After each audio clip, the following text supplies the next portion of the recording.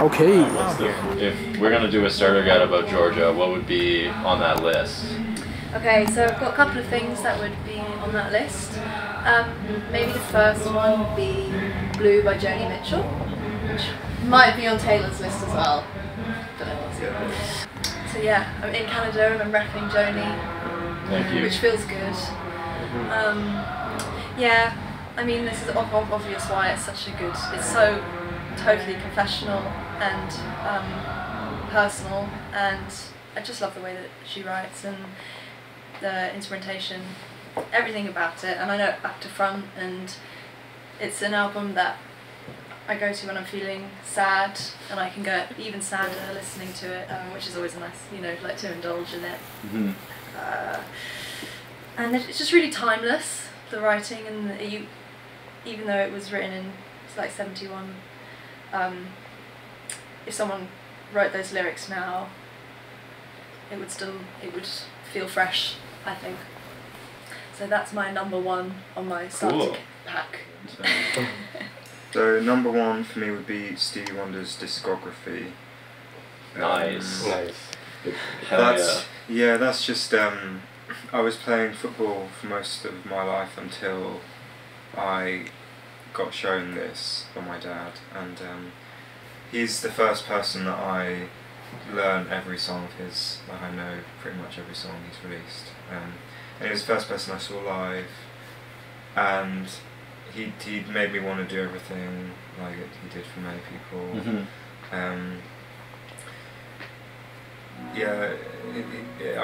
It's similar to Joni Mitchell. You can go back to him now, it's just timeless. So up until then I was playing the piano, I was playing lots of classical piano, but I wasn't interested in music, and then that was the start of things. When did you see him live?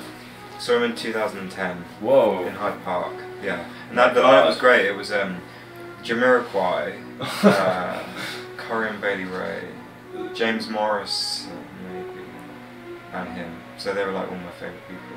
That's a crazy lineup. Yeah, Hyde Park's cool too. Yeah. That's awesome. Yeah. Nice pick, the whole discography. Yeah. I like that. Yeah. There's albums, I think there's an album which is a discography. Yeah. Yeah. So you can check that out. Nice. Oh, there's one specific? Yeah, I think there's the Stevie Wonder collection on Spotify at least, okay. Which is like 500 songs or something. Yeah, that's awesome. Hell yeah. Yes. Alright. Next for me is James Blake's self-titled first album, which fits very nicely with Joni Mitchell, I guess. Yeah. Yeah, I just remember discovering this. I was still at home, I hadn't moved to London yet, and every song was great, and I would listen to it on repeat on my CD player. And that's kind of where me and Taylor aligned when we met each other, was like these sorts of reference. That was one of the references that we both really liked, and yeah, really good album. There's also a Feist cover too on that. You know Feist? From Canada. Yeah, she's from Canada. Yeah. It was kind of weird. Hey. And I didn't know that. I knew the James Blake version first. So her album's great, actually. Yeah, she's really fucking that awesome. Yeah, underrated. That's Who's the this? Feist. Yeah. Is that the person who did the? She wrote a song on there called "It's Escaping Me," but well, "Limit to Your Love" is the song. "Limit to Your Love." Oh, okay. She wrote. That's all right. Well, I can sort of align with that by mentioning two things. I also I was also obsessed by James Blake, but mostly his remixes that he did.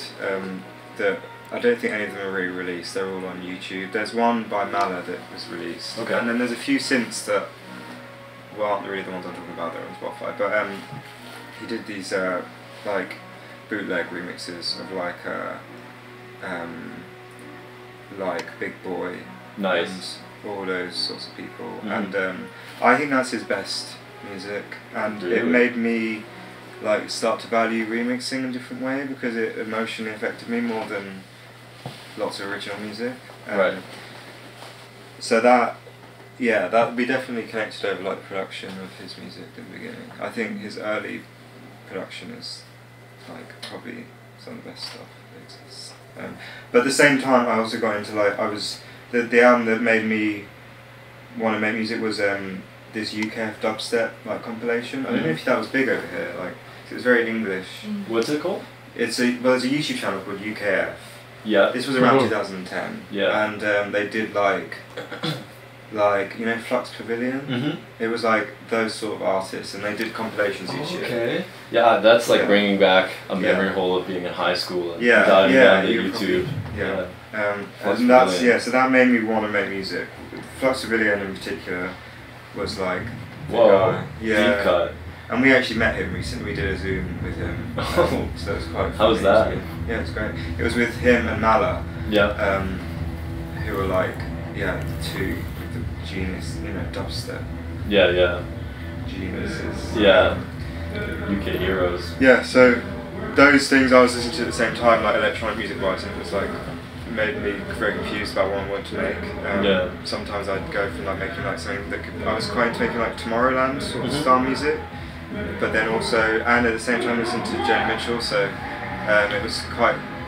I remember talking to my parents, asking them which direction when I was like 14. Yeah. Whether do Which I do like direction should I go? Singer, songwriter, or Do Yeah. both. club? yeah, I mean, you that's kind of what did do both. That's kind of wild. Well, yeah, that's what we've ended up doing. Yeah. Nice. Okay, so that now we're on equal. I wanted to, you at 7. Now we're. That's a great cut. Cut 2 down.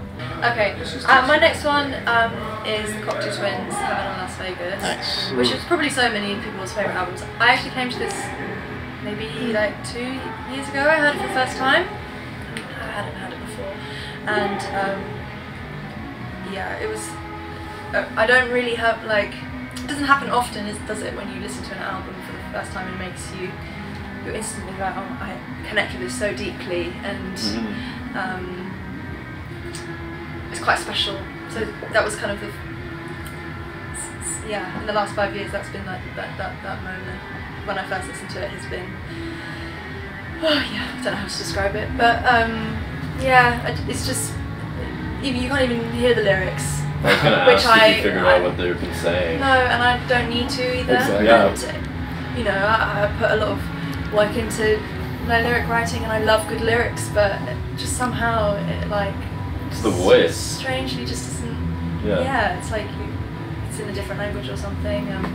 The melodies and the harmony, and it's one sound, but like they got it, didn't they? I don't know. It's amazing. Yeah, and then I connected with listened to Massive Attack like growing up loads, and I didn't realise that she'd done like Mezzanine and Fraser. True. Which was like that made so much sense. The melodies are The really teardrop melody, perhaps? yeah, they're just really iconic and very well crafted. So that was like a big discovery, big hero of mine. Nice. Any particular song off that album? Cherry Coloured Funk. Yeah, that's the probably the best. best song ever written. It's so I simple. listened to that today. So. Yeah, just something about the it's just like perfectly crafted, down to like the inversions of like the chords with the bass line, and the melody is just amazing. Yeah. Hell yeah. I like that. For me, the next person that affected me was John Cage. Nice. That was like we both studied music, and I'd been vaguely aware, I knew who he was, but like I just got really into him, and I probably not very wisely just I couldn't make music for a while because I couldn't really figure out why I was doing it, and that was after becoming quite obsessed with him. So I had like not 6 months, like maybe 4 months where I just didn't really make anything. So I couldn't really get my head around I wanted to just accept the sound of real life, and I felt that making music was just making me dislike normal sounds. So I couldn't bring myself to do it really. Yeah. So it had quite a big effect on me. It was probably like quite a teenage, like angsty realization sort of thing. But I think he's great, and just going through all the downloads, and there's not really a piece. There's a piece that we studied called Imaginary Lands, which is a radio thing, and we did that at Guildhall. But yeah, to me, it's not even really about his music. It was more he merged the lines. It's just very inspiring. That's what for me. It's like a great thing to inspire me, like that sort of way of looking at music, which is like reinventing it, and also then like not trying to inventing it and like nailing it sort of thing. So like, yeah, I think he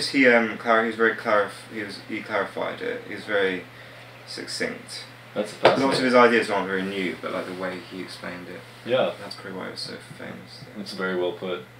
That's awesome. Yeah. It's Ravel's string quartet. And oh yeah. And he only wrote Ravel. one. Ravel and Debussy only wrote one, and Fauré. But this one I was shown in like composition class when I was like 14 maybe, and I written a bit of string music or piano music, and I was like, why is it sounding so clunky? And the composition teacher was like, major sevenths, just like, and that was how I got introduced. And he showed me this piece of music, and I would say like just the first movement. I think it's in the like. Actually, I'm not sure what it is, but this is my point, like my biggest point of reference in all writing, because it's like a classical pop song in a way. Like the harmony is just really addictive and interesting and really melodic. Yeah, so that's kind of a reference point. I always come back to that first movement of the string quartet, and also I love string quartets as well. I played them growing up, and it's a great ensemble. Nice. You know, yeah. My last is my favourite person at the moment, which is Bob Dylan. Nice. I only got into him like 4 years ago, and I feel like over the time I've had favourite people that I now don't like. I don't really think that's going to happen with him, and I've just can't think of anyone better than him. I saw him a few weeks ago, and probably the album is like the most recent one that he did, because it was like, I like being aware of. It's nice to have them release something whilst you're like alive with them. Like all the other stuff, I was going back, which was like, it's, you know, it's, you have to bring yourself to do that sometimes. But this, I just listened to it straight away, and just like lyrically and the way he functions, I think I can't see. It's actually quite uninspiring, because it makes me think that there's no point really. But that's good to know, that I'd rather be aware of that than just having not heard of that. Yeah, his new album is crazy. Blake Mills is on it too, if you like him. He's a guitar player. Yeah, I know who he is. Yeah. Yeah, yeah. Which you don't hear him wild. talk about new music much, so it's hard to know what he likes these days. The band was amazing when I saw them. It was like classic guys that have been with him for ages. Yeah. That's awesome. Yeah, that's it. Nice. Those are lovely picks, guys. Yeah. Thank you so much. Solid. Do it a bit. Yeah. No. So thank you for doing video. Okay. No worries. Yeah, thank you. Clap.